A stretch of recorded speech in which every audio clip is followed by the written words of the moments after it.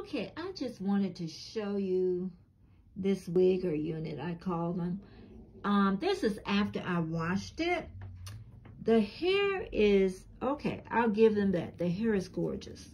It does not shed. This is after I washed it. Okay, so you know the deep waves aren't going to come back in. So I don't have a problem with the hair. I really don't. It don't tangle. This is after I washed it.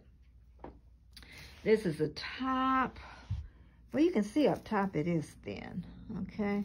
And it does have the, but it can be camouflaged. It's thin up top, so it's more fullness down at the bottom. Okay, and then the problem I have is the lace only goes 5 inches. So we're talking about right here. That's exactly what we're talking about. So we don't have any lace between here and there. So there is no way this could be a true lace front. Okay, because I can't even pluck it. Hope it don't fall off. Because the hair is right at the end. So where am I going to glue it at? And if I can't pull it back on the sides, I can pull it back on the front because it's right at the lace. And I can't really camouflage it if I wanted to pull the sides back because the sides are going to remain thick.